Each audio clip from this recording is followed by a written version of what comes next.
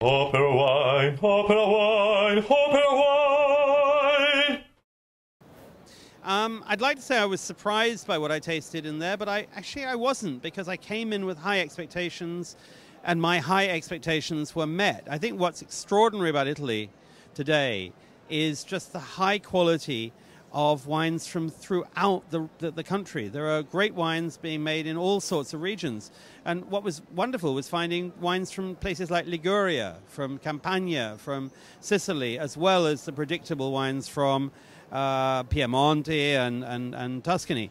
I think what's fascinating is just the general rising in quality of wines, and it goes across the board in terms of grape varieties. I think that's maybe one of the most interesting things. Maybe in the past we were watching Italy making great wines from Bordeaux varieties and from its own traditional varieties, like obviously Barolo and traditional Tuscan varieties. What's fascinating is that I've tasted great wines here from all sorts of things. And there's a wine made from the Fumin grape, which apparently was a wine from Aosta that was going to be wiped out. It was scheduled for extinction. There's only 4 or 5 hectares, and this was a lovely wine. And there are so many wines here. There was a Fiano from Planeta they've been making a while, but that's a wine of world class. It stands up against all sorts of great Chardonnays, great Sauvignons, great other grapes. And I think that Italy is in a very good place right now.